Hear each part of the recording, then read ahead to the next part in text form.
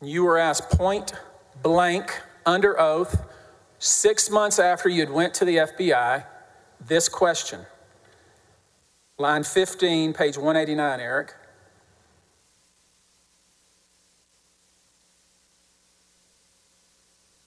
I'm going to read it. You make sure, tell me if I read it right. And did you come to believe that the Office of Attorney General was being engaged in ongoing criminal activity in connection with Nate Paul? That was the question, correct?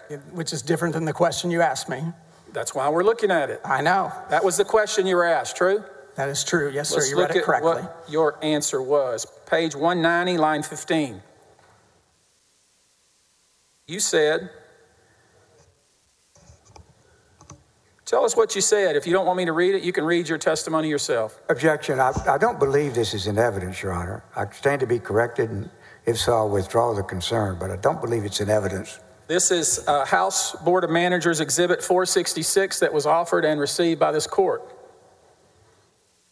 We're looking at page 190, line 15. You said, and I know it called for yes or no, but it's a question that it's hard to give a yes or no.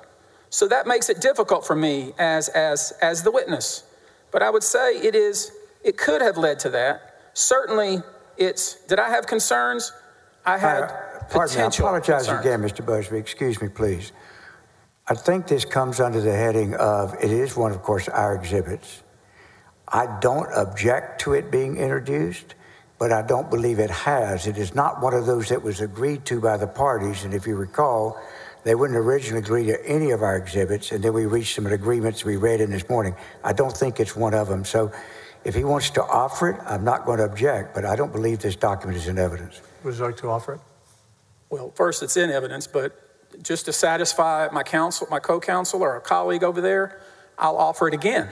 Okay. He did not object. Yeah. It's submitted to evidence. So now let's focus on this document that's in evidence. You were asked point blank, and this is 6 months. I mean, come on. 6 months after you'd left the office, 6 months after you'd went to the FBI. This is after some of your colleagues had filed a very public lawsuit, right? Correct. And this is even after that you had been interviewed in the press, right? I believe one time, yes. Yeah, and all kinds of things were going on in the press about these so-called whistleblowers and crimes and all kinds of things. And then here you are placed under oath in March of 2021, and you were asked point blank whether you believed the Office of the AG had been engaged in ongoing criminal activity in relation to Nate Paul, and you couldn't even give an answer, could you? With regard to the Office of Attorney General, correct.